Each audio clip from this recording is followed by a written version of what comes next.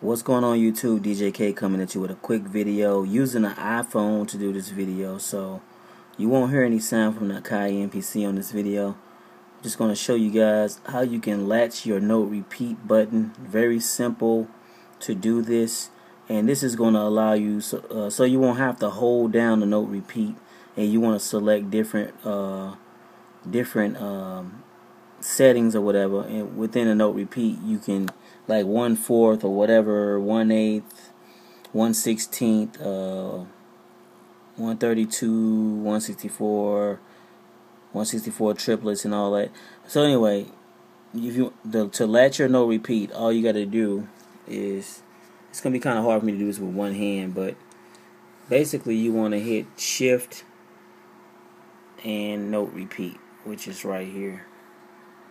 Hold on, let me turn my this is real difficult to do with the iPhone, let me tell y'all. Shift note repeat, that's how you do it. But anyway, y'all can see me do that, but that's how you do it. Shift note repeat, and now your note repeat screen is latched to where you don't have to hold it. I mean, you don't have to hold that note repeat button.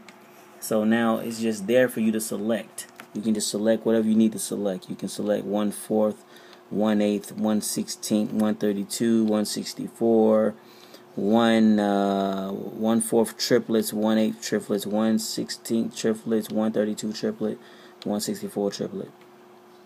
That's how you do that. Pretty simple. If you didn't know, now you know. So you can hold that down, and of course you can't hear the sound because it's going through the headphones right now. I'm just going to put it right up by the phone, but let me open the headphone up a little bit so you can hear that a little.